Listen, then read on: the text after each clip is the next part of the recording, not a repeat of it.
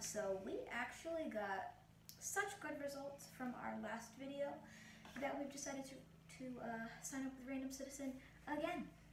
So this time our topic is on prayer. Am I getting paid for this? We'll talk about that after the video. No. But anyway. So this time we had you all text us or email us in some questions about our topic of prayer. So we're just going to answer a few of your questions today. Would you like to read our first question, Random Citizen? Matt. The first question is for Mia, and it says, General, what is prayer?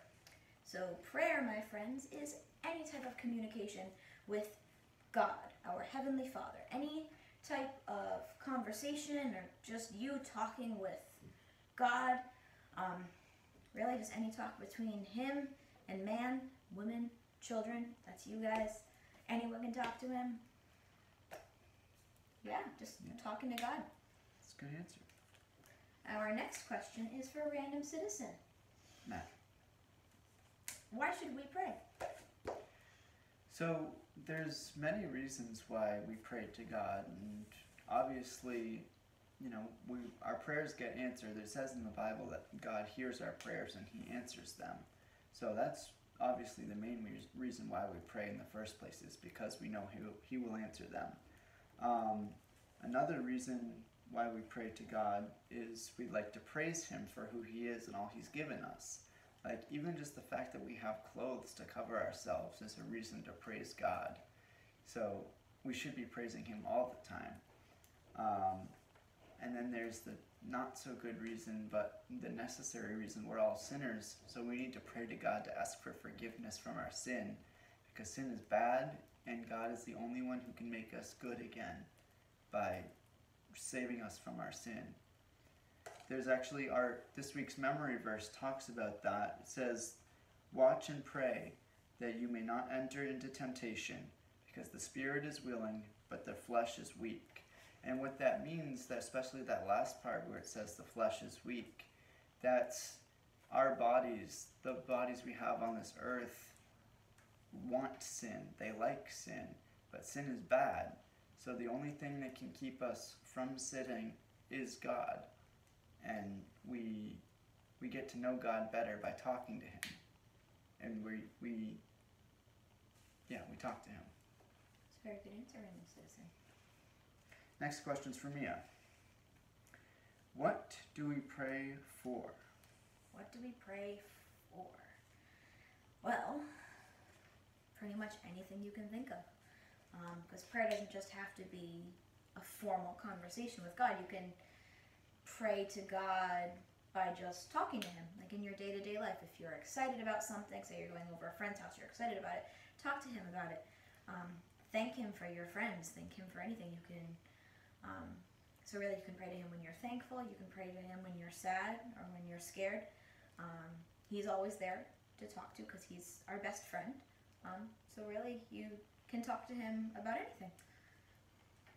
And our next question is again for our Random Citizen. How do we pray?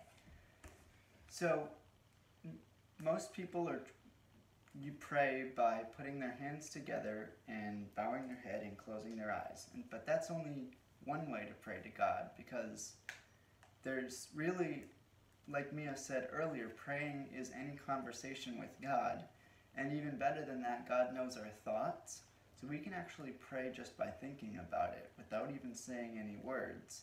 Like, we could be riding in Mommy and Daddy's car and just close our eyes, or not even close our eyes, but just be like, God, thank you that Mommy and Daddy love me and that we have a car to be in. And just thank Him for anything, because like I said earlier, we have a million reasons to thank God every day. So yeah, we can pray any way, really, as long as it's a conversation with God, because that's what praying is. Very good. And our next and final question is again for our Random Citizen. Random Citizen, how does God talk to us in return? So God talks to us through our prayers sometimes. Like, prayer is almost like a conversation, like you said, where we pray to God, and sometimes He answers us right there on the spot, and He'll give a clear answer as we're praying to Him.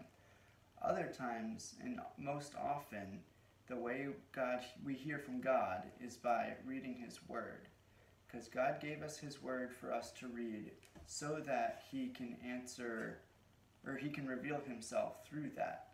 So the best way to read God's Word is to pray and ask God to reveal Himself through it, through the reading of His Word, and then read and try and pick up on what God is trying to say through His Word, which is the Bible. Thank you for being with us here today. Again, Random Citizen. Tune in next week for our next topic. Thank you for joining us, guys. Feel free to email us with any other questions you might have on our topic of prayer. Hope you all have a good night. Yeah, good night. Bye.